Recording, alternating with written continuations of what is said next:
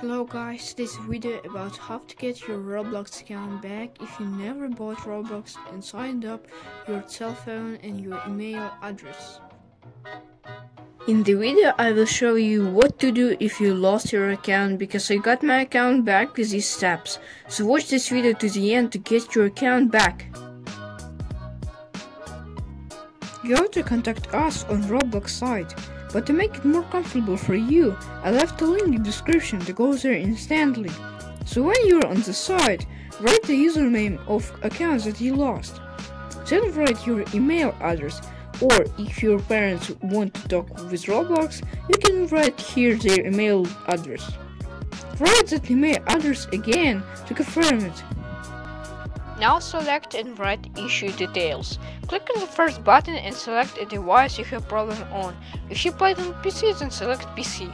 If you played on Android phone, then select Android phone. Now you should choose type of help category. Click on that and select account hacked or can't log in. Then select under that button another button and choose forget password. Now write down what happened. Also, a very important thing is to get a lot of information about the account you lost, like the username of the account, password to the account, email address where they will send you a letter, last day when you played, when the account was created, and more. When you wrote a message, send it.